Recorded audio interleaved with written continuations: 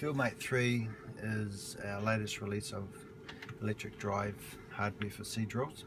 So I'll just give you a bit of a rundown on how it kind of all works. In the cab you got a monitor but also a drive unit. So the monitor connects directly to the drive unit, and from here we go straight down to the drill through a big heavy plug.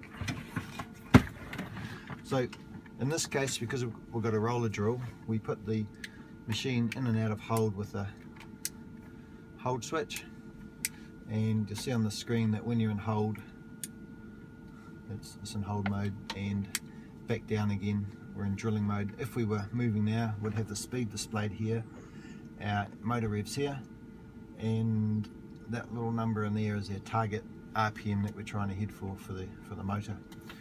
Something special about this setup is we run an auto greaser as well, so we've got auto greaser control here. So when we start moving, the little bar graph starts running a little dot across here to indicate that we're running the auto greaser.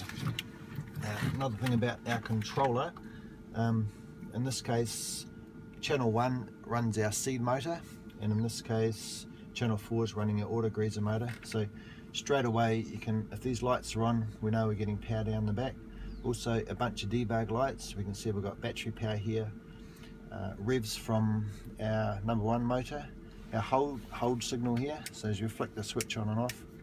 So all these lights are great to, on farm, if you've got any issues you can easily see straight away where your signals are or aren't, and easy to debug things. And that's pretty much all there is to the Fieldmate. It's rugged, robust, compact.